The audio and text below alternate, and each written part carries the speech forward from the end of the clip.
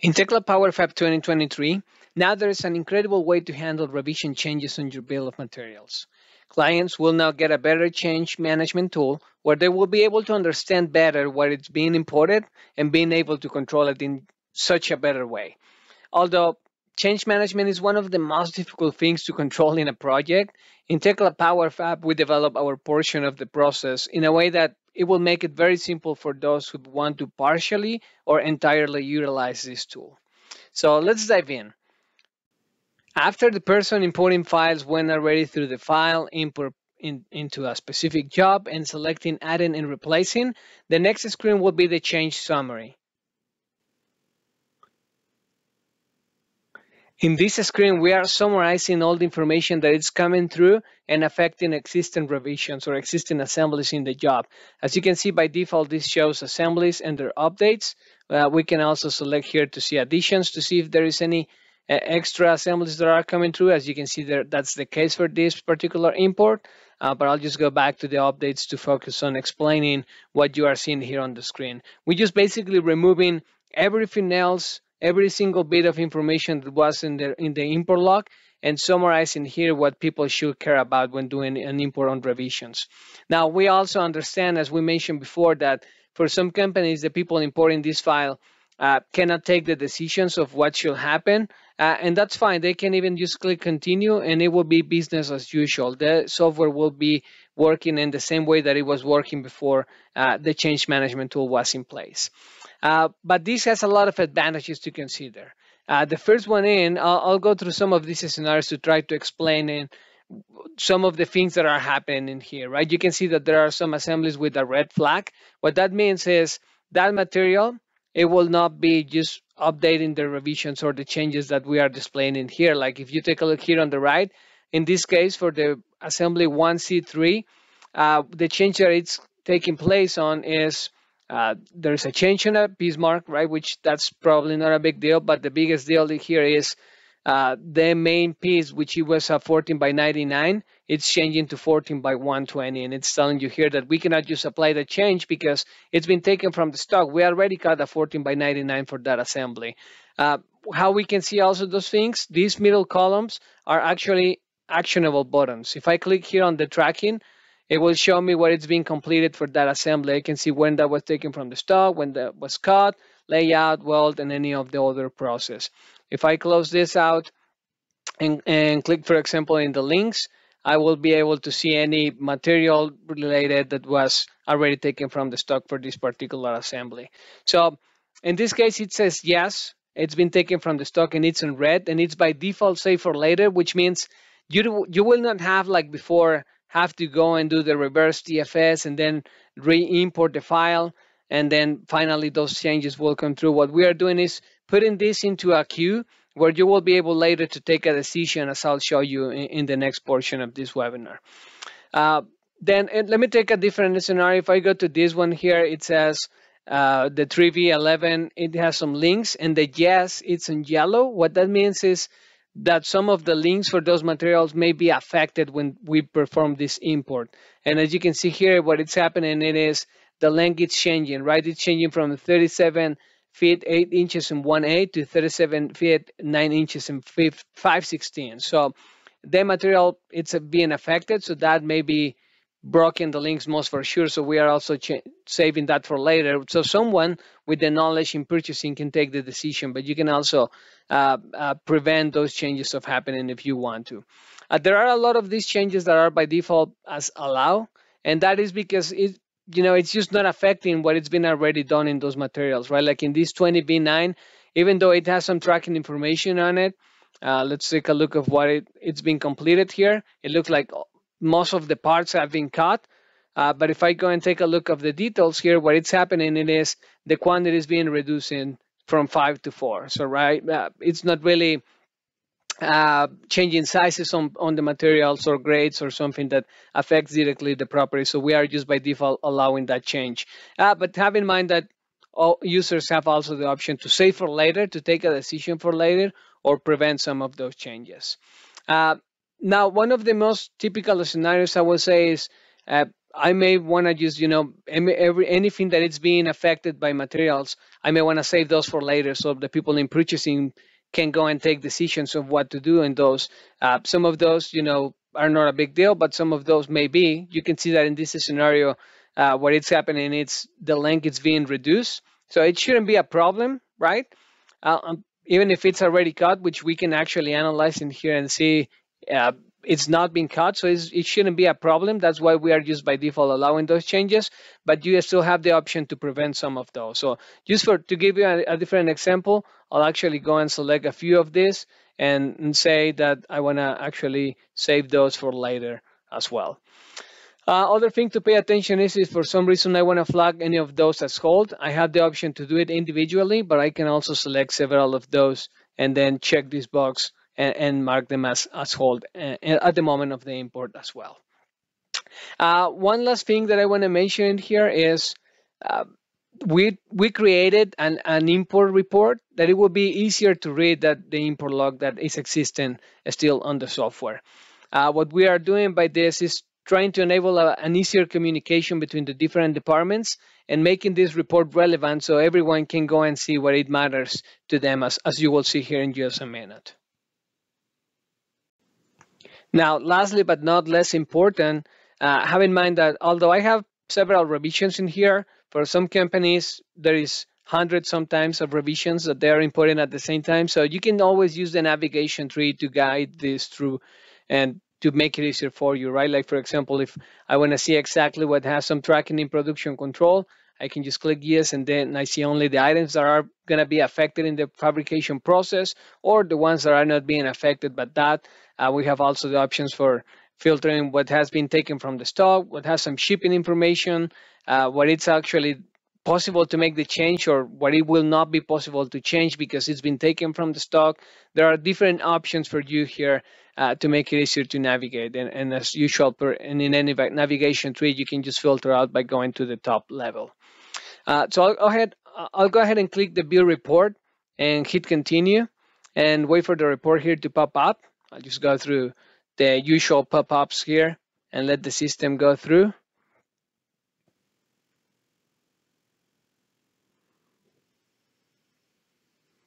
There are some items here that will be uncombined, which are usually the ones that were not in my purchasing standards or that are increasing the length. So I'll go ahead and select the option that you prefer. I always recommend uncombining them, but it's up to you.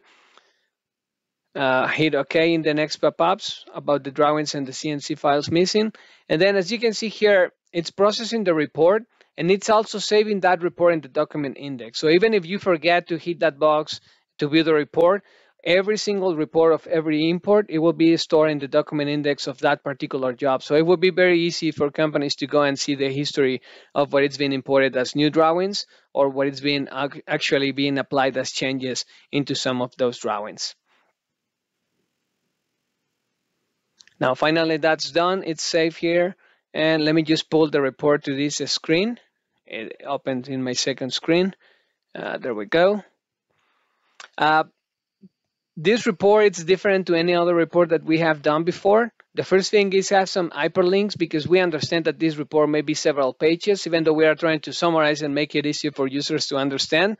Again, there are some imports that are so big for some companies that we want to make sure that the people go to the area that they care for, right? Like, for example, this is just a summary that presents the numbers of the drawings, assemblies, and NC files that were imported as new, that were changed, that went saved for later, prevented, or that were missing on the import. Now, if I am the purchasing manager, I may just only want to go and take a look of the materials affected, right? And I see the materials that are probably I have to go through each one of these parts and make sure that I understand what I need to do, right? If I need to buy new material, if I need to reutilize something of what I will be delivering or releasing from other parts, it gives you just better tools to analyze that on purpose. If I go to the next version, it's updated and it just tells me every single thing that was updated, that they changed the revisions and that it wasn't affecting something else. Like you can see here that 32B14, it's changing the finish from paint to unpaint, for example. So it's not that big of a deal. If I go to the save for later section, those are all the assemblies that I sent to the revision queue or pending changes. that it's, those changes are waiting for me or for someone else in my company to go and take decisions, which we'll see in the next section. Now let's take a look into the next steps of change management improvements in Tekla PowerFab 2023. After the import is being completed, some of the changes were allowed and they are being applied already into the production control bill of materials. Some of the changes were also saved for later, which means there are actions to be taken in that job. So if I go to production control, the first thing that I want to highlight here is that there is a new column that tells you which jobs have some changes to be approved by someone. So it's very easy to identify when there are actions to be taken in each one of those. Before I go in there, I also real quick want to show you that in the document index, the reports of the last imports that I have done are being stored. Every import that you perform will be saved in there, so you will have all the history to look at any moment in time that you need to.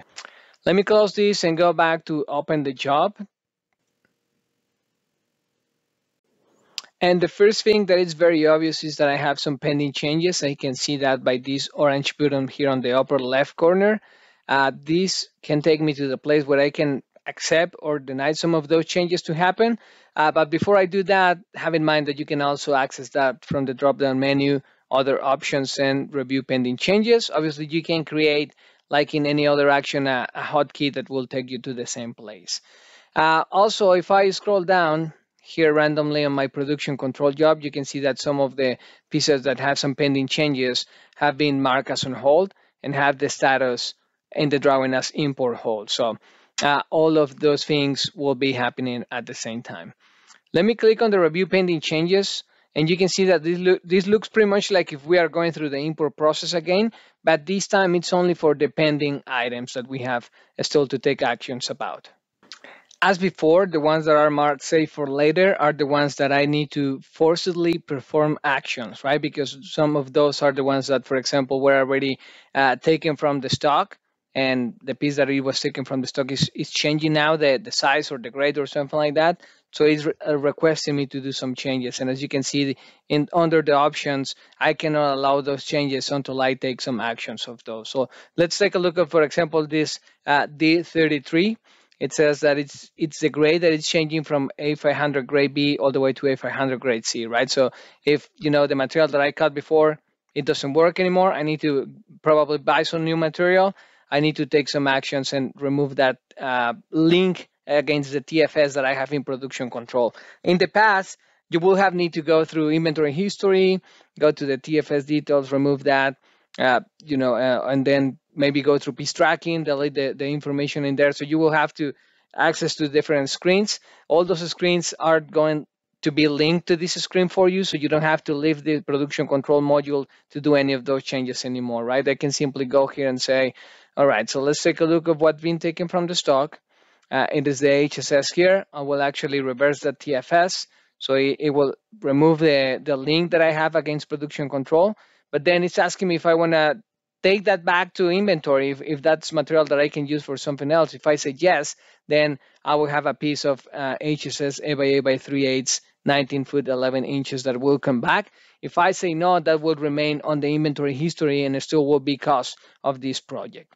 So for this example, I'll go ahead and say yes, because let's say that doesn't have plates welded to it or something like that. You can still use that material. So I'll go ahead and say yes, reverse that TFS from here, and that's clean. I can also, for example, since I will need to fabricate that again, I can go from here and say, let's take a look of the tracking information that I had completed for this. And as you can see, there are layout information, weld information, quality control. So I can just go and pull the details from here. Said I want to remove that information. Delete that, so the record is clean now. I will have to fabricate that again. And then I can simply retry here to reload the information. As you can see, that kind of reloads and notice the changes that you have done.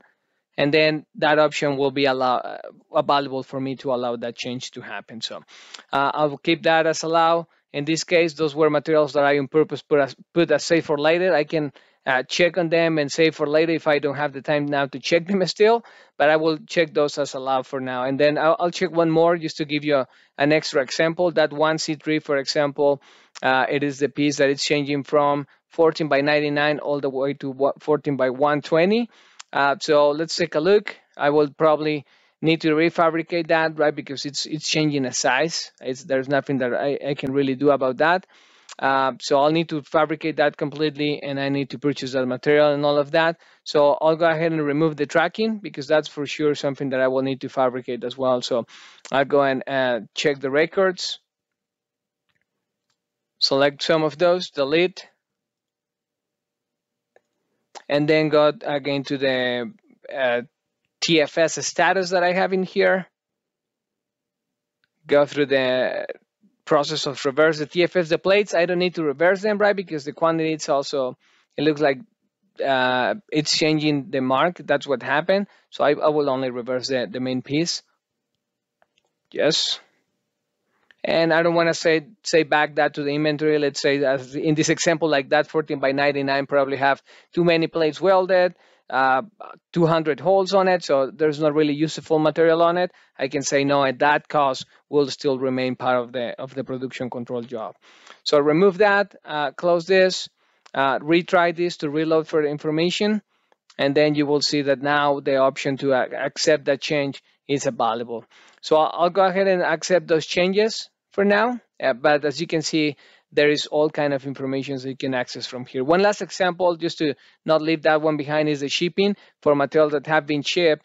You can also from here access the load where that it's been put. I can see that in this case it's not been shipped, it's just been planned to be shipped in the load number 2, so it doesn't really affect that, but I will not cover that case for now. So I'll go ahead and hit continue, and what it will happen is all those allow sections that I already authorized, it will now then go over, and I will be able to go and through the process, purchase my materials again. I'll have the latest information coming from the model updated on the screen, and I can keep working as usual. So it's just trying to show you in a very simple way from one screen how can you apply the changes. And again, the report, it's popping here into my second screen, so you can see the changes that now I accepted. It were 5 assemblies, just one drawing, and 8 still remain safe for later for me to keep checking on those. Now, just to kind of finalize the point and prove what we have done, if I go and find the 1C3, which was one of the assemblies that it was saved for later before, it is now not in hold anymore. It has the 14 by 120 now as the material that I need to buy. And as you can see, there is no links on it, so I can simply go and combine this material and keep going with the purchasing and the fabrication of this assembly again.